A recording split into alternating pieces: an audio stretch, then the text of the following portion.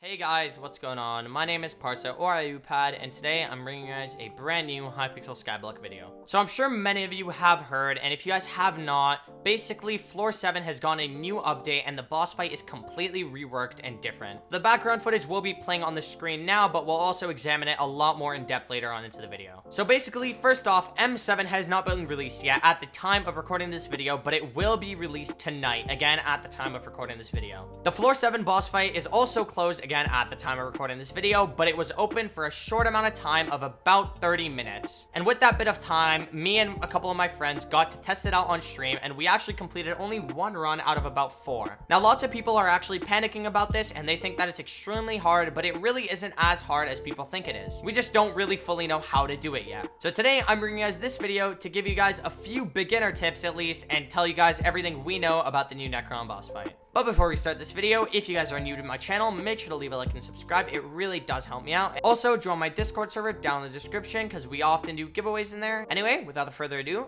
let's get right into the video. Alright, so first let's talk about the foundations of how everything works and what's changed. Okay, so first off, there are multiple bosses now. Basically, the first phase has Maxor, the second phase has Storm, the third phase has Goldor, and the fourth phase has Necron.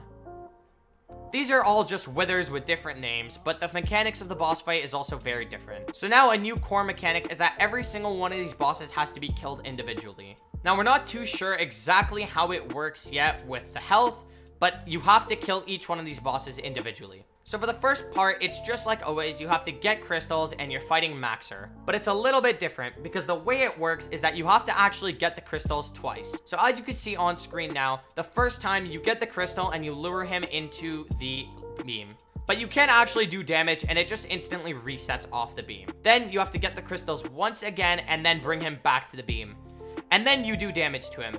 But here, you actually just straight up kill him, and as you can see on screen now, he literally just dies. It's kind of a funny death animation. And then you head to phase 2. Also, the hole just opens, and you just jump down. You're no longer brought down, because, well, the boss is dead. So for phase 2, it's actually going to be Storm. Now, this works very differently. So basically, there are 2 parts to Storm. The first part is just him shooting fireballs in the air, and when it lands on the ground, it shoots a ton of lightning bolts. Now, these lightning bolts have been a common issue for a lot of people, and the way to counter these is just to go under a pillar. So yes, the lightning bolts basically one-tap everything, but it's super easy to counter. All you have to do is just stand under one of the pillars. Then in part 2, it's gonna go down and aggro people. You have to crush it with the pillar just like you normally used to crush it, and you actually have to do this 2 times. Once you've done it twice, and you deal enough damage to kill Storm, then you go down to part 3. So part 3 hasn't changed all that much, but it kind of has. Goldor actually has 4 big flying giant swords that chase you around when you drop down, and you also can't skip terminals anymore. You heard me right, you literally can't skip terminals. You have to do each one by one.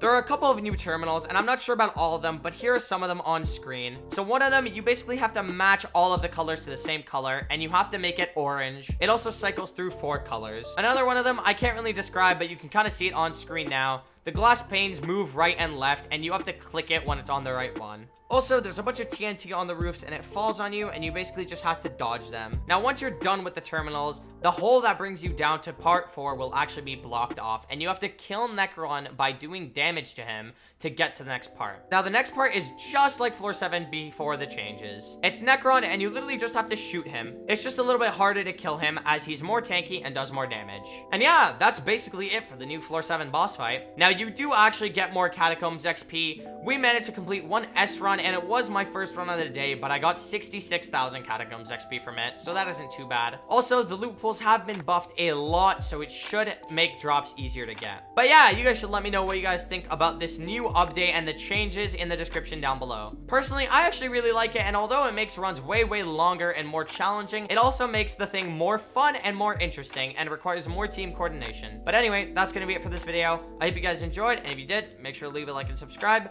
Also, make sure to join my Discord server down in the description because we do giveaways in there quite often. And yeah, I'll see you guys later. Have a good day.